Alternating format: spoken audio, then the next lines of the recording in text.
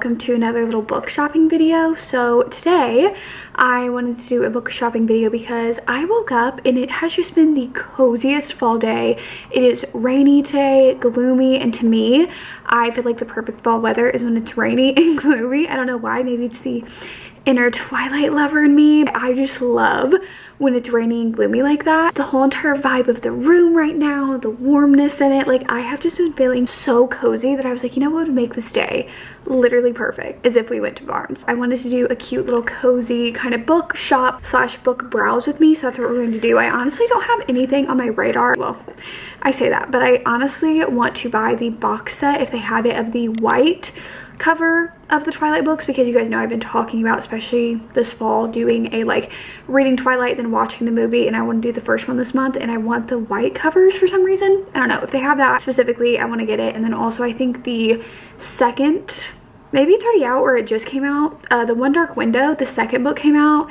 and if that's there I do want to grab that. And I also just kind of want to browse around. I don't think that there's other books, but we know I can always find something to buy, so I think we're gonna head on out and go do some little cozy book shopping. Stop. Do you guys want to know a way that you guys can save money while you're book shopping online? Well, I'll tell you, you can save money while book shopping online with our retailer Top Cashback. Now, I've talked about Top Cashback before on this channel. We're going to run through it again for those of you who may have missed out on it. Top Cashback is an online retailer that's going to help you guys save money while shopping. For all of my book people out there, you guys can save money at Book Outlet, Thrift Books, and Chegg. This is all by purchasing online through Top Cashback. The categories do change quite frequently on Top Cashback on what you can get money back on. What you have to do to see what's currently available for cashback is just go to the Book Outlet merchant page and you just see what they are offering, because they change quite frequently. There's also like Sephora, Nike, UGG. There are so many different retailers on Top Cashback that you guys can earn cash back from. They literally have over 7,000 retailers. There's no minimum for payout, and they offer 100% of commission back to members. So because of this, they are constantly having higher rates than all of the other competitors out there.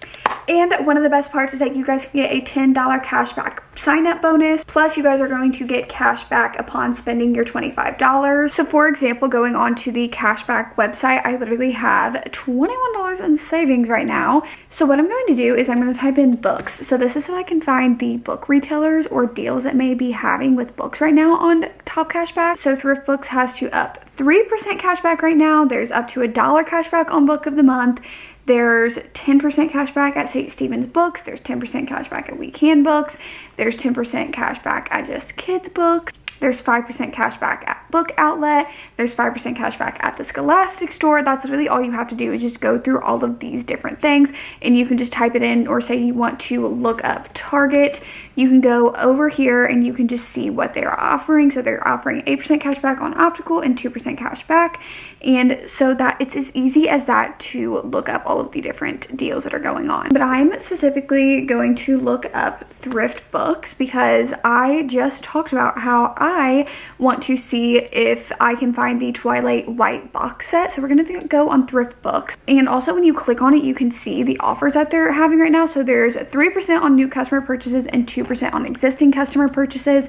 So, and there's also some different deals and coupons right here. So all you have to do is click get cash back now, and then it takes you to the website, and all you have to do is make the purchase on the website to get your cash back. So for example, I looked up Twilight and I would just be looking through all of these different things. So if I just want to add it to cart, I would just say add to cart. Then I would go to my view cart and I would check out, and as soon as I check out, I would just go back to my Top Cashback. It can take around 48 hours for you to see, but once you go to your account, you can click right here and go to earnings, and you can see exactly how much cashback that you got when you go here. And you can see all of your earnings pop up right here after you have made the purchase. And it is as easy as that to save money and get money back when you are shopping online with topcashback.com. So don't forget that you guys can click the link down in my description to get a $10 signing bonus, and you guys can get cash back upon spending $25. Thank you so much to Top Cashback for sponsoring today's video, and let's get into some book shopping.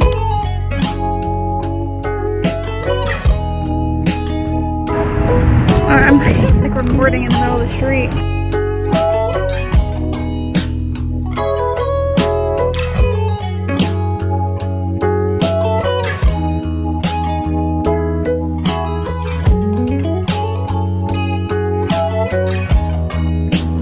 one book that I came here for.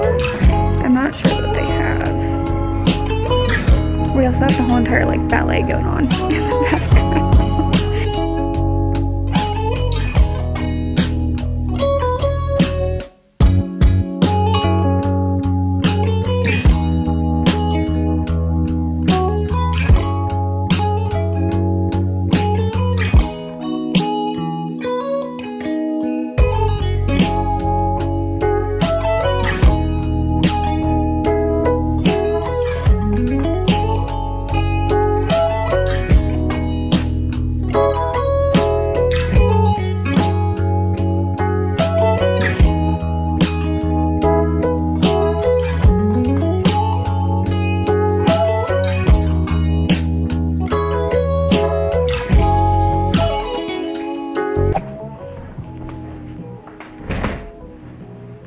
Hi, I am back from the Barnes trip. That was a lot more successful than I thought it was going to be. So obviously we are going to do a little haul of what I bought today at Barnes. Today I just really wanted to like go to Barnes. It was very like cozy in there. It was rainy and like they were playing like classical music. I just felt like it was the full-on like so cozy type of vibe. I'm actually going to show you guys what I got from Barnes, and then after that I'm going to give you guys a little collective haul of other books that I've been buying, whether they are for videos or just like physical copies or like stuff that I've gotten sent. So let's do a little collective haul of what books I've been getting. First of all, let's talk about the books that I bought from Barnes that are just like different copies of books that I already have, because I swear before, like, well, actually, it's my whole entire life I've been a reader, but I never understood the whole entire like getting multiple copies of the same book. Like I never understood it. But once you understand, like it's a collector's piece. So I actually got this, like the regular hardcover of The Ballad of Never After. I literally have the Barnes special edition, the UK paperback, Once Upon a Broken Heart. I also bought the Barnes edition and the regular hardcover for the next book, and so I needed to get the regular hardcover. Basically, I have all of the same covers. I just didn't have this cover. This was the cover I was missing for all of them. So every single Barnes I've been going to didn't have this, and so today they only had one. They only had one, so I took that as my sign, because that's my version of girl math, is when they have one of the books that I'm like looking for and say that they have just one book of the whole entire series, I need it. So then I need it. Okay, also weirdly enough, I picked up The Ballad of Songbirds and Snakes because I'm pretty sure this movie comes out in November, if I'm not mistaken, and I do have the hardback of this book, and literally, why is this so unenjoyable? Not like the actual book, but I'm talking about like me trying to read the hardcover of The Hunger Games, because to me, in my brain, paperback Hunger Games. So when I was trying to read the hardcover of the book, it just wasn't working for me, and when I saw that this was like a Barnes exclusive edition and it's the purple, I just thought, okay, I'll pick it up. This one's actually really fun. So this is The Inheritance Games. Now you guys may be like, cool, so you rebought The Inheritance Games? Look at these sprayed edges. Literally, I was looking at the table. I like passed the table so many times and I looked at my mom and I was like, oh, wait, it has sprayed edges and it's beautiful. Like that's like a literal work of art. And it is so thick. Like look at the foliage on the inside of this. Like this book feels heavy. Oh, it's like so simple. I love that. I almost want to like take this off, like display it like this. Like that is, I really, really like that. So that is just beautiful, beautiful, and I love The Inheritance Games. Next up, we have these three books. Now these are all in the same like series, and you want to know what's so funny? Because let's talk about how when I was a reader my whole entire life, I just kind of like would go to Barnes and read books. Like I didn't really like think too much into it, and then when I got into like the book community, like Book Talk, BookTube, I started realizing what like companion novel series were. But before I really did learn that, I read this book on Libby. So I remember reading this book and I really liked it. And then I remember reading this book and I was like, oh wait, it's like in the same series. It just follows like different people. Girl, 17-year-old me did not know what companion novels meant. So my mind was blown when I first read this series, and then I was like, wait, oh my gosh. And then I started to learn, you know, like this is like a regular thing. But it's just so funny because I feel like this series holds like such a special place in my heart because of that. And so I've never owned these books because I read them on Libby, and every single time that I go to Barnes I always look at them and I'm like, oh wow, I really enjoyed those. And today, I don't know what it was, I was just like, if you enjoyed them, like why not have a physical copy of them? So I got the Bromance Book Club, which is the first book, and then we got Undercover Bromance. And then I never continued on with the series. I think it was because like they didn't have the third book available, and so I went and bought the third book. This is Crazy Stupid Bromance. And if you guys didn't know, like if you guys have never heard of the series, listen, they're so sweet. So basically it's about like a group of guys, and they have their like bromance book club, and what it is that they all pick like a romance book that they all read to understand the women in their life better, like their wives, their girlfriends. And like whenever the guys in the book like have like a hard time or they're having trouble, they all band together and read these romance books and help their guy out. And they're like, well, this is what happened in the romance book, maybe you should take like some tips from the romance book. I'm sorry, what? I loved this one because I'm pretty sure in this one it's like they're married, but they're like their marriage is in like trouble, like they're having troubles in their marriage, and he literally is like trying to do anything to fix his marriage. And I think this is when they like start the Bromance Book Club, if I can remember correctly, and he starts reading romance books so that he can understand like his wife better and what she like wants and stuff. Start making this the bare minimum, please. I don't know, these are just like no brain power, such sweet books. I honestly should have bought the other book, but I didn't. But this one I honestly will probably read sometime soon because I just remember absolutely really loving these books, and they're just a good time. Okay, next up I got this book, which I actually, oh no, it's a receipt. Okay, so this is Better Hate Than Never. They've known each other since childhood. I'm pretty sure they've been neighbors, and then they always kind of have like resented each other, like they kind of like don't get along. And it's because, but then one night she like drunkenly confesses to him that it's because she has always acted like, because she thinks that he doesn't like her. So then he is like bound and determined to show her that he really does like her, and he's always like held and harbored feelings for her. And just like the cover of this was screaming fall vibes to me, and I feel like this is just like a cozy little romance. Next up we have What You Wish For by Catherine Center. And listen, I read The Bodyguard, and what was her new book called? I read her new book like 2 months ago, and I didn't know that she had like a backlist. But then Bestie Haley was talking one day in her videos, because she really likes her books, about how she has a backlist. And now all of a sudden, I swear I was not seeing any of her books. Maybe it's because maybe they've just always been in the fiction section, and I didn't really like, it didn't commute my brain.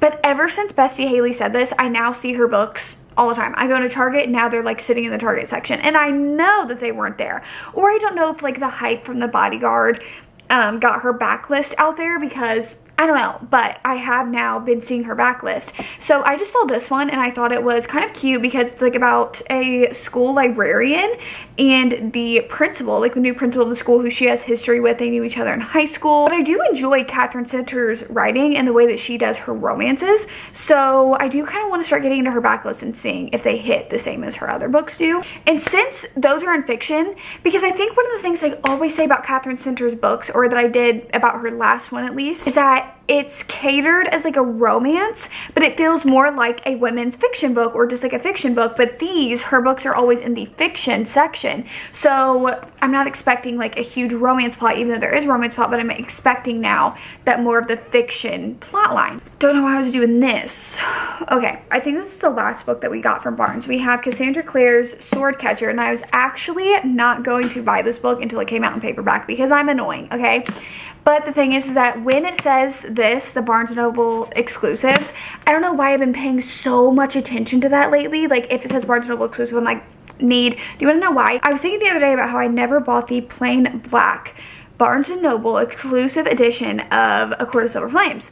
And I like would go into Barnes all the time last year and look at it and look at it and look at it. And I just like even back then, I didn't really like go into like buying like several copies of the same book. I just kind of was like, whatever. Now I wish I would have got it. I wish I would have got it. And just like, I'm so happy that I bought the Once Upon a Broken Heart and Ballad of Never After Barnes & Noble exclusive edition. Now whenever it says Barnes & Noble exclusive and it's a book that I want, picking it up and buying it. So I got this because Rachel Catherine, I think she got the ARC for this, and it's out now, obviously. She read it, and I think that she enjoyed it. If I'm not mistaken, she rated it pretty well. With Cassandra Clare's books, you can't really just like pick up one of her books and read them. They're like all a part of a series.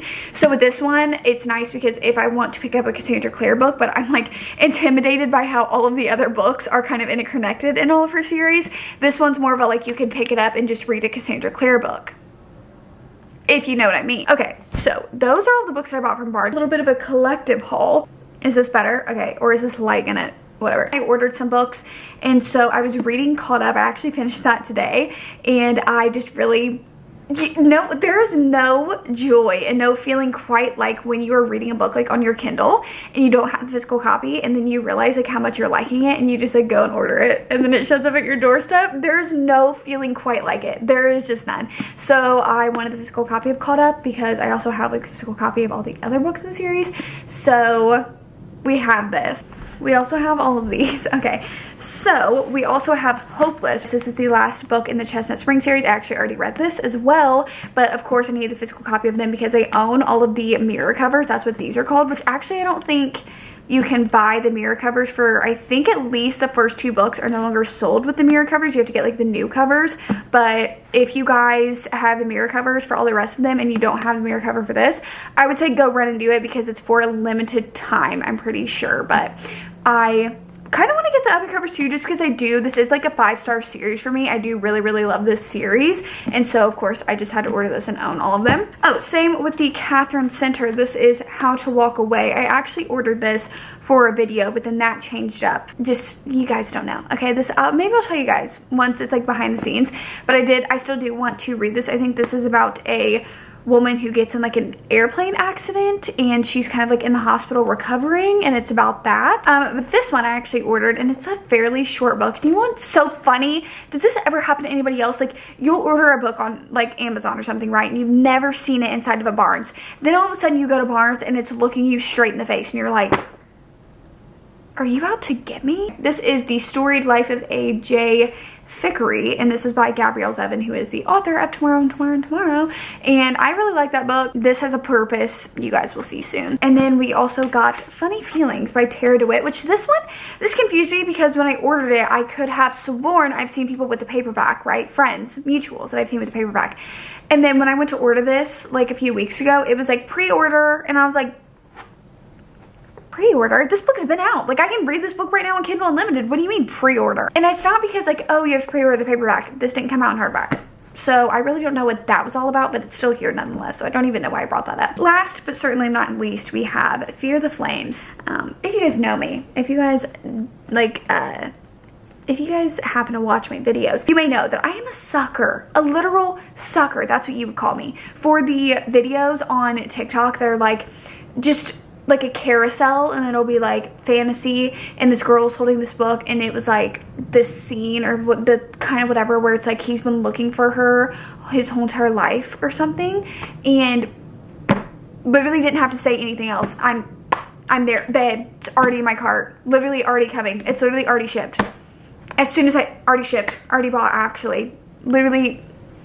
Are you kidding? So that's what that happened with me with this. This is, again, the whole entire reason I bought it was because someone had fan art in the TikTok. And it was like, he's been searching for her his whole entire life because he like lost track of her when they were kids or something. And I bought it. I've been buying a lot of, I feel like, indie authors in the fantasy realm. Because like they all have these, like the very matte cover, you know what I mean? So I usually read them on Kindle and then just own the book because, of course. And you know what though? Sometimes it's a great feeling to own the indie version. That's what I call these, the indie version of the book, where it's like, you know, the matte, non-floppy, because then when they get picked up by a publisher and it gets turned into like super floppy, like regular book material, you can say you've been here since day one. You're like, oh really? Well, I happen to have the indie cover. I happen to have this version, which means that I have been here since the very beginning. So it's like it's like a badge of honor to me. So thank you so much for that. But that is the little collective haul. Hope you guys enjoyed. I thought that today would be a perfect day to do this little cozy bookshop with me. So if you guys enjoyed, you guys know what to do. Like, comment, subscribe, all the YouTube stuff you guys know how to do. And again, thank you so much to Top Cashback for sponsoring today's video. Don't forget to visit the link in my description. And with all of that being said, I will see you guys when I see you. Peace.